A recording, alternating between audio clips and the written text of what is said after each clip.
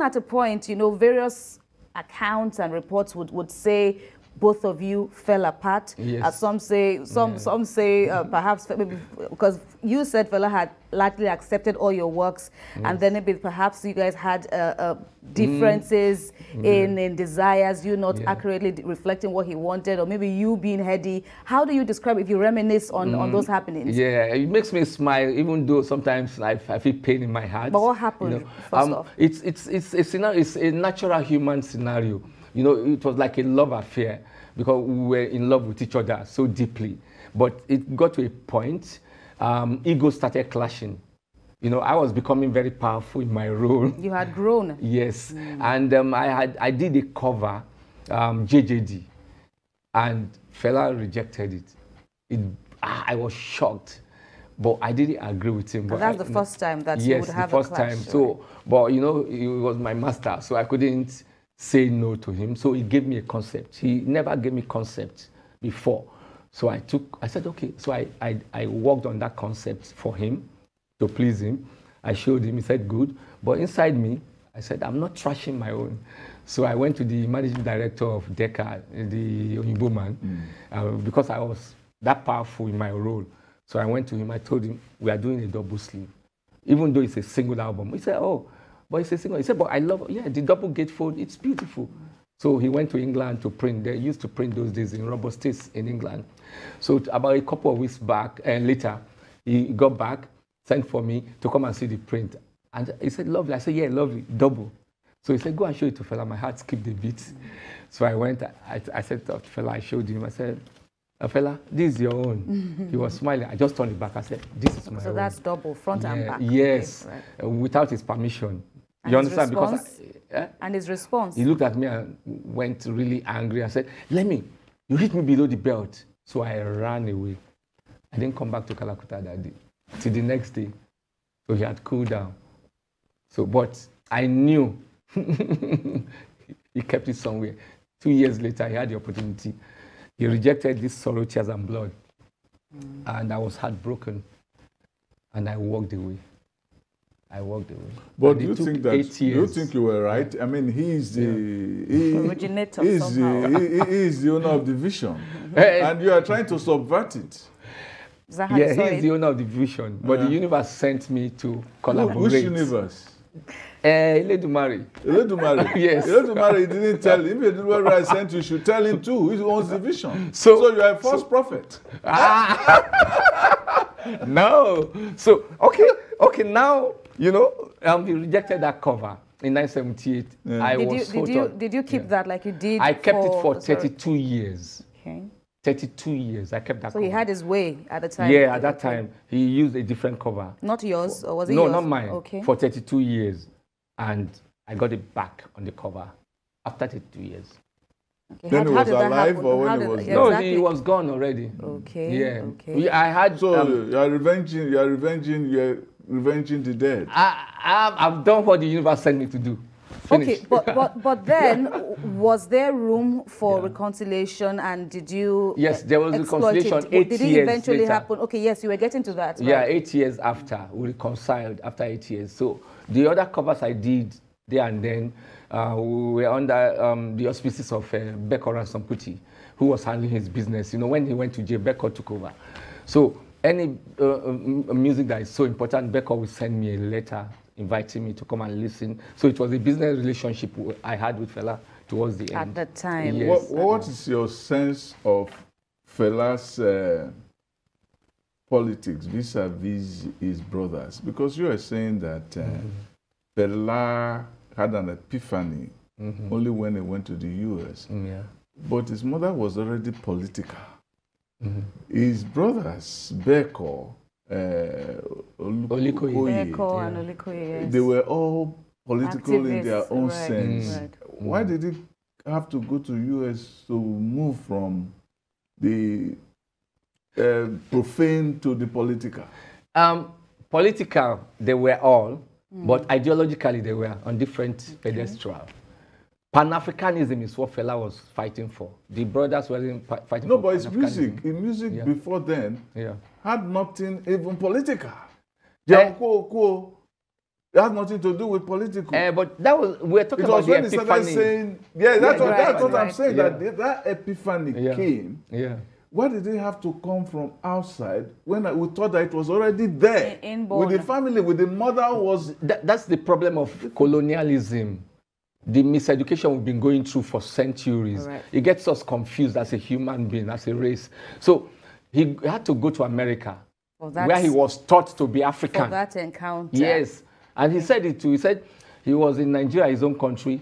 He didn't know how to be African. And had been somewhat blind, yeah, like many So the mother was Nigerians. already African. I mean, you read the history of the mother. The mother was a nationalist, was anti-imperialist. She was anti-establishment. She had everything. What was her relationship with her mother as you know it? Yeah, it was very cordial, extremely so. The mother shared everything with him, the ideology in totality. For the fact that Fela changed the family name from Ransom Kuti to Anikulapo Kuti in 1975, all the brothers refused, but the mother agreed and took up that name. So you know how against close the they others. were. Amazing. Because there was one time Fela called some of us to his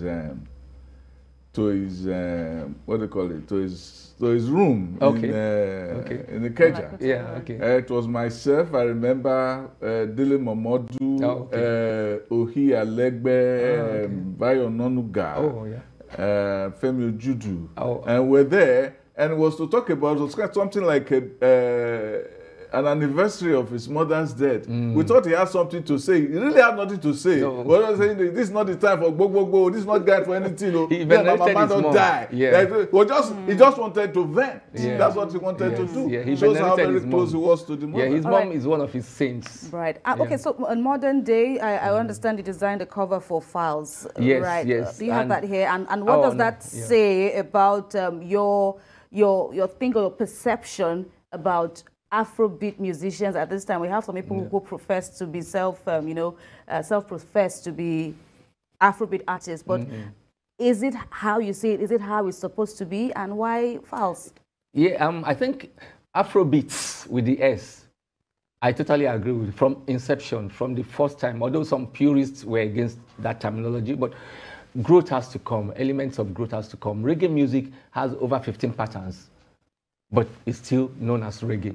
There is dancehall, there is raga. So this current pattern that is called Afrobeats tells to the fact that young people, generations have been inspired by the foundation that Fela and Anikulapo Kuti laid. So I'm totally in sync with this. I love it. And why Fowls? Fowls sought me out himself. Even though sometimes I feel like these young people, I wish, we could have a connect. But, I can't go begging anybody. So, but Fowls came and sought me out, and I felt really happy and proud to work with him for that moral instruction cover. And we created a record in a way because I designed 9 covers. I have a feeling that Fowls came because of the father. Well, you don't know that. I don't have Femi Falana. Yes. Femi Falana is a very strong, if I even call rabid Fela fan. Yeah, he was Fela's lawyer. I recall. He not only been his lawyer. Yeah. I went to Falana's, what do you do before you get married, that party? Bachelor's Eve. Bachelor's Eve. Koji Koko. Of course. Koji Koko. That was the song that Fela Falana responded to that night. And he started jumping and dancing. He went beyond lawyer client. No, there was nothing like that. Yeah, Fowls used to say that every day was, driving to school, the father played only Fela in the car. Yeah, so that was an influence, a strong influence. And so, of course, we see so many musicians, talk about, how Fela influenced them in their present day work. But talking about revolutionizing, this craft. Are we there yet, looking at our content, the content that we hear now? How satisfied are you? Yeah, that's where I have some reservations, the content, because I believe content is very important, especially our society needs a lot of directions. Philosophers need to play their role. Creatives are supposed to be philosophers, and they're supposed to reflect, a genuine creative reflects the environment. So the content is my issue. It's like 95% of the content is, it's is very trivial. It's about a woman's body, or bling, or fancy car, or what you are drinking. But I love to see conscious content that is trying to bring in solutions into problems of society. Does it not mean that you're out of sync with the you're out of sync with the new reality? Right. And also, I also want you to reflect the fact that we are going into a new medium. How do you reconcile your art with the new social medium, with the new internet, social, new technology? Yeah, I'm still doing covers. This year I did a cover for Newen Afrobeat, a Chile Afrobeat band. They are Oyibos. They play Afrobeat. I just finished a cover 3 weeks ago for a group called Yankari Afrobeat Collective. They are in Republic of Ireland.